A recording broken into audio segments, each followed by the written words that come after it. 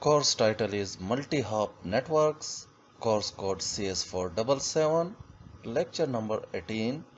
Today's topic is grid computing. The agenda of today's lecture is listed below.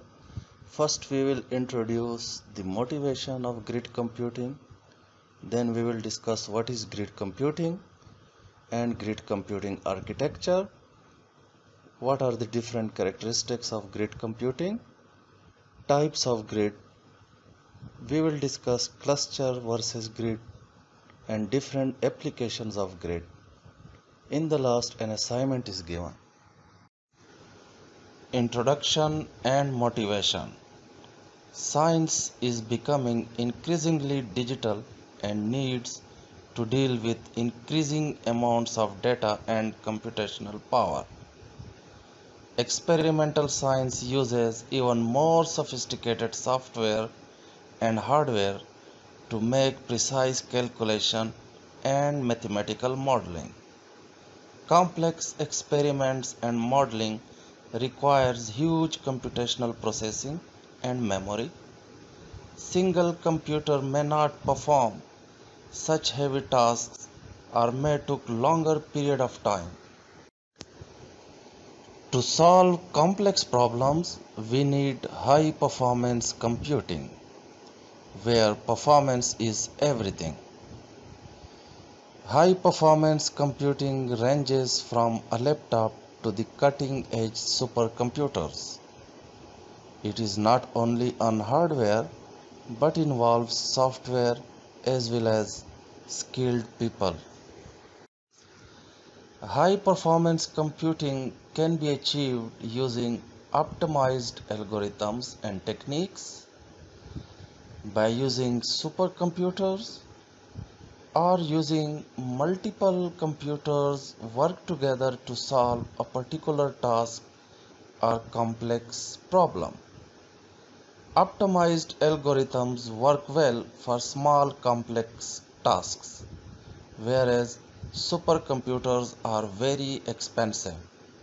For large complex tasks, we need both, that is, optimized algorithms as well as a huge computational power by grouping many computers to work together to solve the large complex task. Two techniques are used to group together many computers to work together, that is, clustering and grid. What is grid computing? A service for sharing computer power and data storage capacity over the internet. Here the internet means across multiple network domains. In our previous lecture we discussed about cluster computing. As we know, cluster computing operates within a single network, that is, local area network. While in grid computing, the computational power and storage capacity can be accessed across multiple networks. Basically, grid computing is an ambitious and exciting global effort to develop an environment in which individual users can access computers, databases, and experimental facilities simply and transparently without having to consider where those facilities are located, that is, across different networks. In simple words, grid computing is a model for allowing companies to use a large number of computing resources on demand, no matter where they are located. We can also define a grid computing as a processor architecture that combines computer resources from various network domains to reach a main objective. In grid computing, the computers on the network can work on a task together, thus functioning as a supercomputer. Grid computing architecture. In this diagram, a simple grid computing architecture is given. A grid computing network mainly consists of three types of machines. Number one, control node or grid server. Number two, provider or grid resources. Number three, users. Control node is a computer, normally a server or a group of servers, which administrates the whole network and keeps the account of the resources in the networks. Providers are the distributed resources across different network domains such as computational power, storage, and memory. While users are the legitimate or authorized users to use these resources. When a user makes a request for resources to the control node gives the users access to the resources available on the network. In general, a grid computing system requires at least one computer, normally a server, which handles all the administrative duties for the system. A network of computers running special grid computer network softwares. These networks of computers provides resources. A collection of software are also used in grid computing known as middleware. These middlewares are used to communicate heterogeneous computers across different domains. Unlike cluster computing, grid computing resources are scattered across the globe. Characteristics of grid. The main characteristics of a grid computing environment can be listed as follows. Number one, large scale. A grid must be able to deal with a number of resources ranging from just a few to millions. Furthermore, grid resources are scattered across the globe.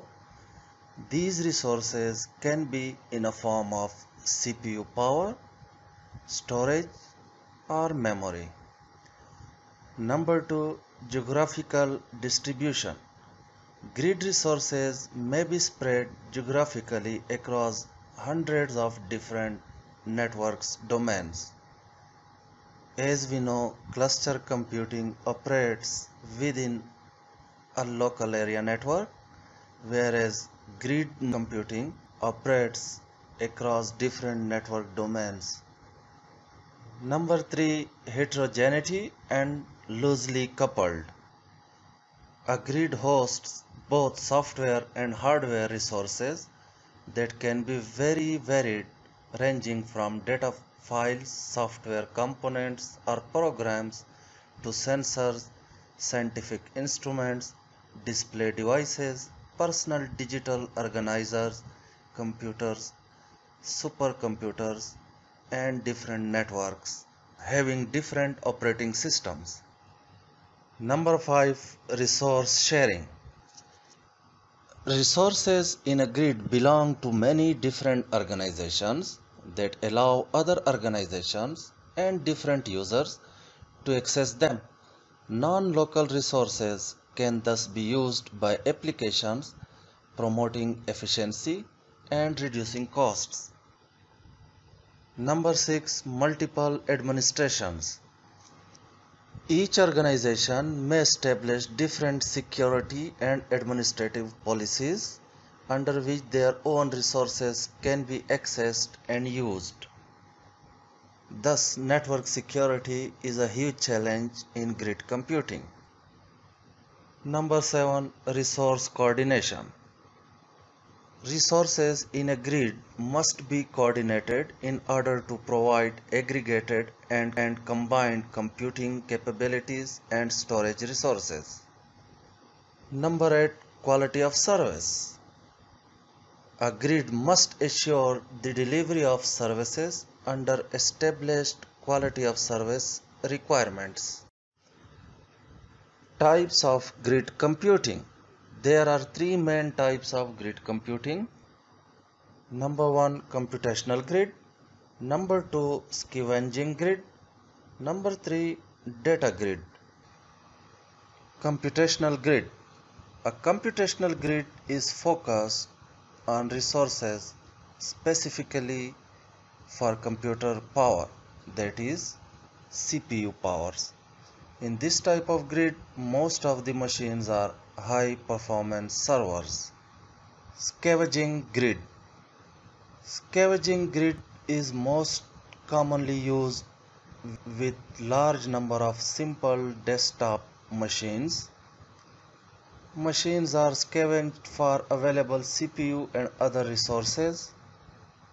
Owners of the desktop machines are normally given control over when their resources are available to participate in the grid operations.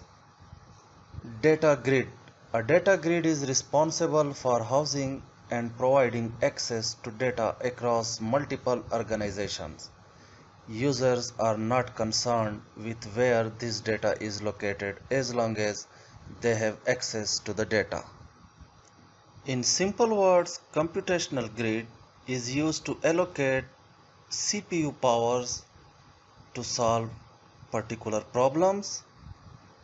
Scavenging grids finds those machines or desktop systems which are idle to solve particular problems.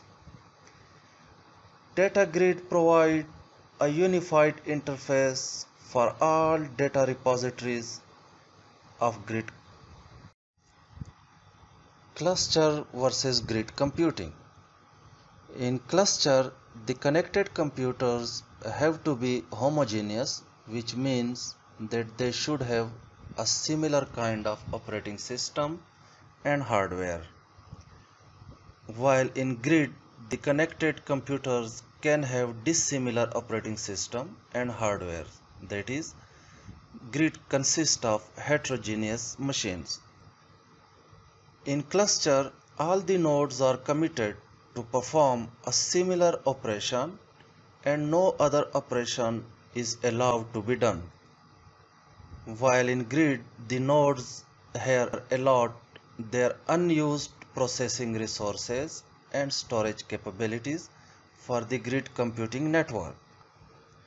In cluster computing, every node is located close to the next one, while in grid, the nodes can be placed at a far distance from each other. In cluster computing, all the nodes in the network are connected through the high-speed local area network connection, while in grid, all the nodes in the networks are connected through the internet. In cluster, nodes are connected in the format of centralized network topology, whereas in grid, the nodes are connected in the format of distributed or decentralized network topology. In cluster computing, scheduling is managed by the central server. Grid also have a server, but each computer performs its own method. In cluster computing, the entire system works as one, while in grid computing, every node is autonomous and can or cannot participate in grid operations. Cluster computing form a tightly connected systems, while grid is a form of loosely connected system. Cluster follows single system functionality, whereas grid follows diversity and dynamism. Applications of grid computing. Grid computing applications can be classified into different types, such as in life science applications include computational biology, bioinformatics, genomics, computational neuroscience. Examples are Protein Data Bank, MyGrid Project, Biomedical Information Research Network. Engineering applications such as NASA operations, Data-oriented applications such as distributed aircraft maintenance environment, physical science applications such as US project to observe galaxies from different telescopes around the world. Commercial applications include virtual servers hosting, disasters recovery servers, heterogeneous workload management, airports automations, digital cities, and medical collaborations. Here is an assignment. Our university has its own cluster in data center. Explain this cluster with respect to hardware, software, master node, slaves nodes configuration. Which software is used for implementation of cluster? What is its framework and architecture? The assignment is about how we can establish a grid for 6 different universities for educational resources sharing. Explain the architecture, software, hardware, and possible applications. Assume all universities are located in different cities having different networking domains.